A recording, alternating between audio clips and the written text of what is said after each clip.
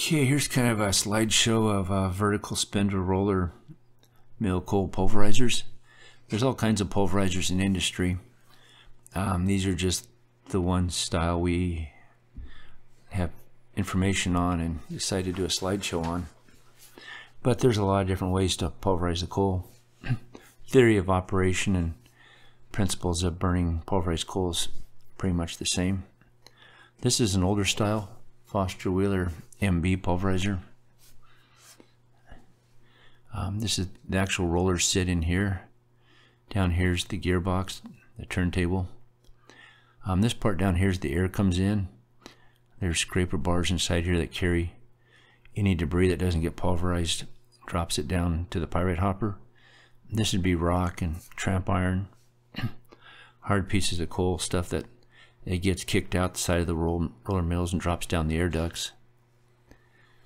This is the newer style, the MBF. On this one the rollers are fixed. This one the rollers are on a satellite arrangement, 3 rollers in here. The turntable moves and the rollers kind of follow it. They're free to move. There's a thrust ring on top with springs that put their downward pressure on it. There's only 2 of these left. They're used for the upper burners. Here's a view of the 4 pulverizers.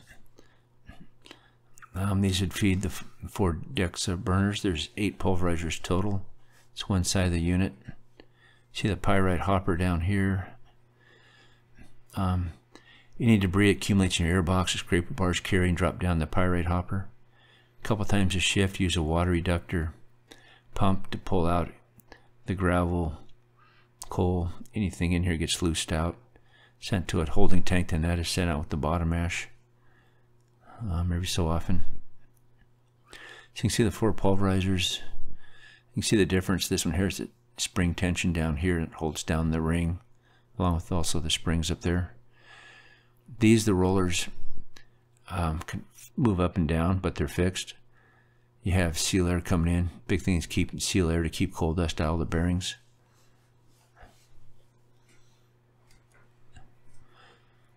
Another picture of that same side. I can see the pyrite pit, little indicator lights telling you the position of the sluice valves, water inlet valves. There's a flop gate on these that has to be open when the mill's running. When you sluice, it closes, and then it pulls out any gravel. They get quite a bit of gravel and stuff built up. Depends on what's coming in the plant. It can be almost a continuous job if you have really bad coal, got a bunch of gravel dug up or something in with it. This is the other side, 4 mills on the other side of the powerhouse. You can see the pyrite hopper here. Back here it looks like I had to blow out the pulverizer. Occasionally a little pulverizer chute to the pyrite hopper plugs up, be located back in here. That can be from a too high of a level in the pyrite hopper, just a lot of debris coming through. So you have to open up the door and open up the flop gate, try and blow them out.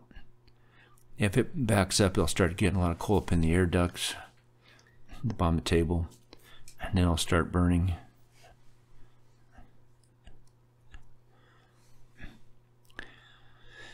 This one here shows the pyrite hopper.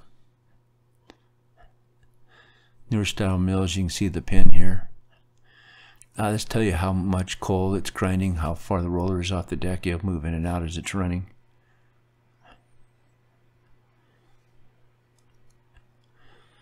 This is the top of the pulverizer. These are the BSO, burner shutoff valves. These are the coal ducts. There'll be 4 coal ducts come out of each pulverizer heading to one deck of burners. The coal comes down the center from the feeder. The feeder sits above here. Then there's a coal valve up here, feeder outlet valve. Down here is the temperature probe. These were the coal orifice valves.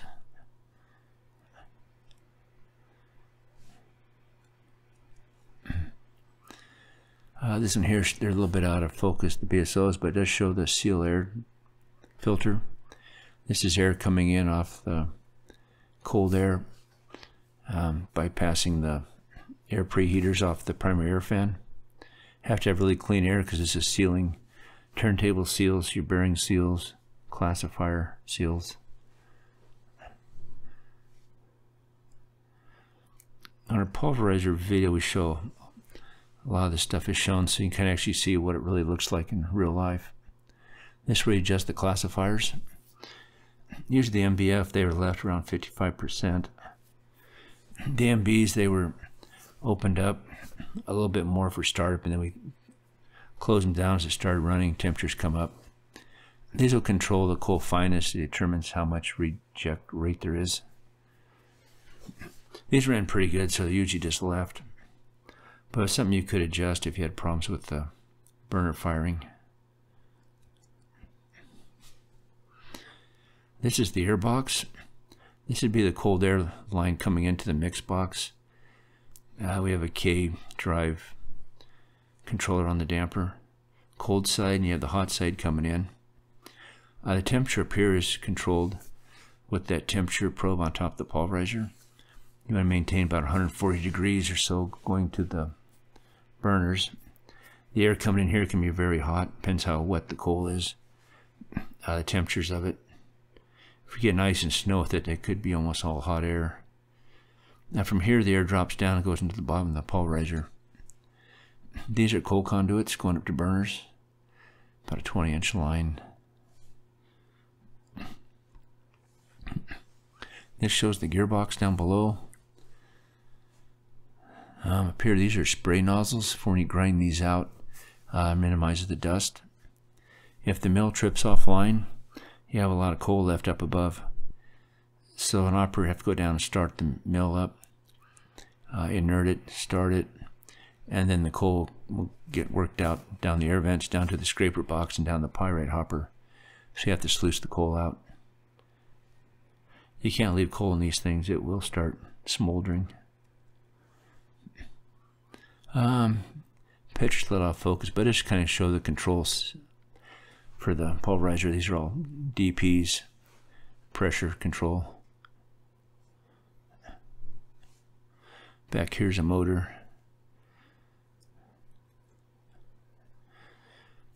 This kind of shows the pyrite hopper. This would be the flop gate. Here's a valve you'll close if you open up the pyrite hopper. Your scrapers sit up here. Any rock, debris that doesn't get pulverized drops down the air box. The scrapers bring it over here and drop it down the chute, down to your pyrite hopper.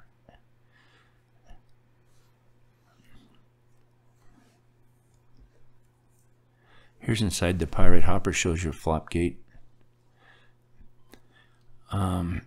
See a few rocks and some debris in here. These will plug up really fast if you get, like say, dirty coal or a lot of debris builds up on here. It'll actually start backing it up the chute up into the air part of the pulverizer and start smoldering. So you have to open up the door and blow this thing out occasionally, or keep the screens clean. When you do that, you have to shut that other valve because there's pretty hot air inside those things. This is inside.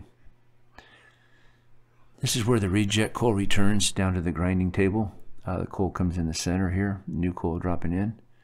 On top there's classifiers, little veins that determine the fineness of the coal leaving. These are the 3 rollers inside. See a little bit of wear on him.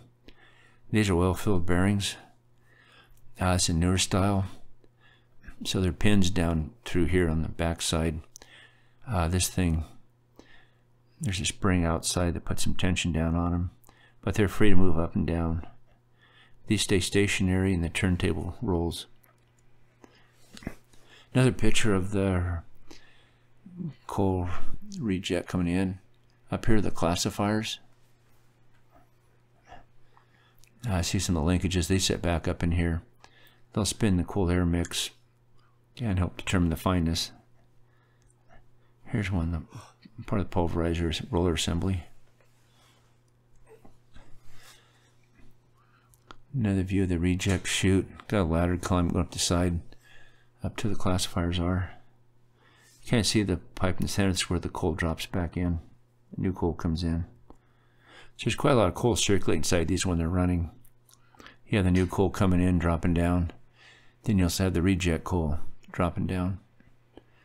You can kind of see that pin, that plunger will sit behind this part of this roller. There's bearings and pins that sit back down here. These have bearings, well-filled bearings in here. These are the wheels. See a little bit of wear on this one.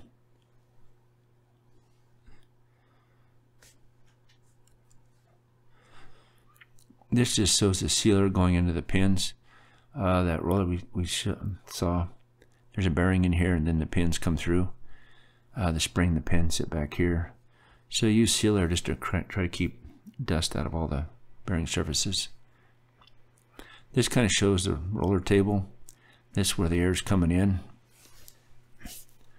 You can see the pin here for the roller. Here's one of your grinding wheels.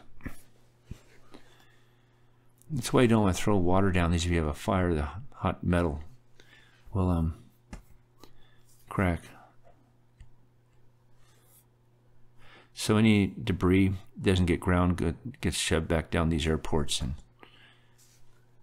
ends up down below in the air table. This is the older style. You can see the rollers in here. They're on a satellite assembly.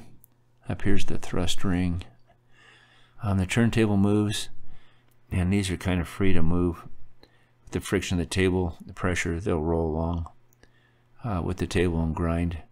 These are really prone to skidding, which means the rollers quit moving and start sliding. It can be detrimental to the thrust rings up here, do a lot of damage in these. These have spring tension that hold down the ring. There's springs up here also that puts downward tension on these rollers. They can move up and down, but if they hit rocks, the springs will allow them to move up and down. Down here's the air box. Here's the air coming in. Drops down this duct coming in here. This is sweeping steam. Steam to blow any coal that gets thrown back up in here out when you shut down. It's also inerting steam that floods the table here. When you shut down, if you have hot coal inside.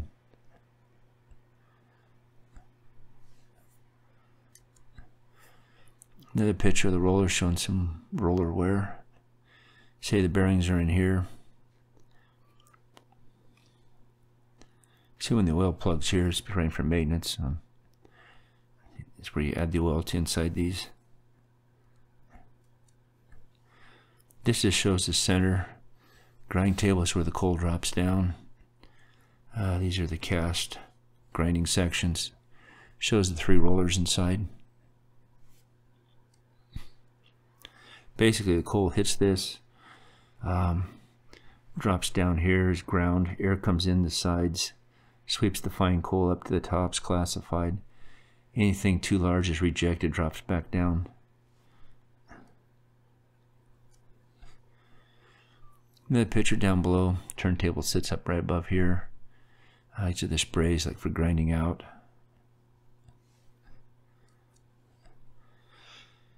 This is the air box. This is where the air is coming in. This is the sweeping steam. These little nozzles will blow out any coal that builds up. Sometimes it gets thrown back up in here. These are the air ducts going up to the grinding table. We saw the other side. You can see a little bit of coal here and stuff that gets kicked back down, drops down. So these will drop ungrindable stuff down here and even some coal. This is where the scraper comes in. The scrapers will come along here and try and move all the debris down here to the pyrite inlet chute. They're spring operated. This is part of the air control. Here's the Paso primary air shutoff damper. Up here we have sweeping steam valve feeds in. It's going down to a trap here. Inerting steam comes off a little higher. So this is one of the dampers on the boiler for shutdown. Primary air shutoff. From here, the air is coming down and going into the pulverizer.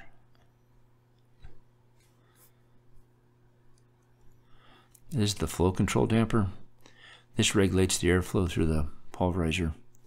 based on fuel and coal being pulverized. There's a minimum ratio. Seems like 60,000 pounds of coal take 160,000 pounds of air. Depends on the coal and what you're grinding, but definitely a ratio that is controlled. If you get it too low, the pulverizer will start plugging up. The coal won't leave the pulverizer, it gets rejected and keeps piling up down there. And pretty soon it plugs up. You'll see high motor current and high DP when that happens.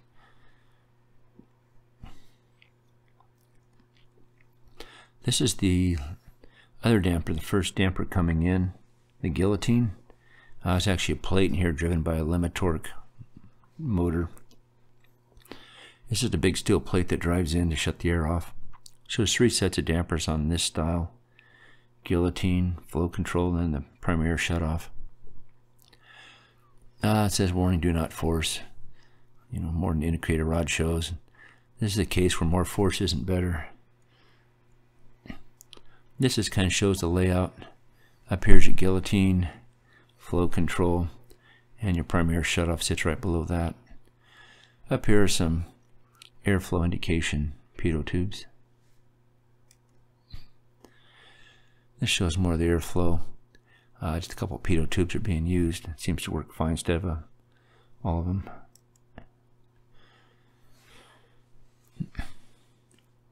This shows the motor down below.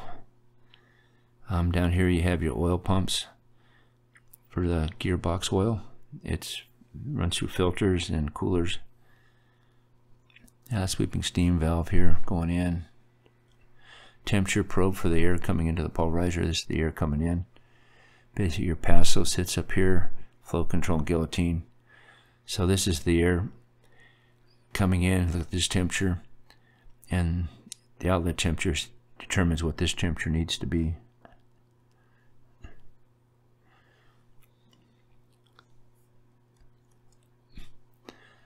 There's another picture of the instrument control rack. All these little air tubes are measuring DPs across the pulverizer, air pressures. DPs are really critical on these if you have something plugging up. So once a week you have to use the instrument air and blow these 2 lines out just to make sure they don't fill up with dust. You got some Helix gauges so you can see what the pressures are. This all shows up in the control room on the Pulverizer page. If you watch a Pulverizer video, all this stuff is shown on the graphics. It's kind of nice seeing it in real life. See what you're really working with. Okay, this is our Pulverizer video. Shows a Pulverizer with a bad scraper. Big thing, it shows a Pulverizer running the speed they run at. It's pretty impressive, the size of wheels, and they're really how fast they're moving. So it's showing a few sparks out, some stuff out, but it's not really a problem on it. That's a bad scraper in the Pulverizer. Stuff through here with the bolts getting clean. What's on the fires out? What's on the fires? Pulverizer cold. Yeah. We've had fire come out, this thing hit the wall over here where it's blowing out that little pyrite box.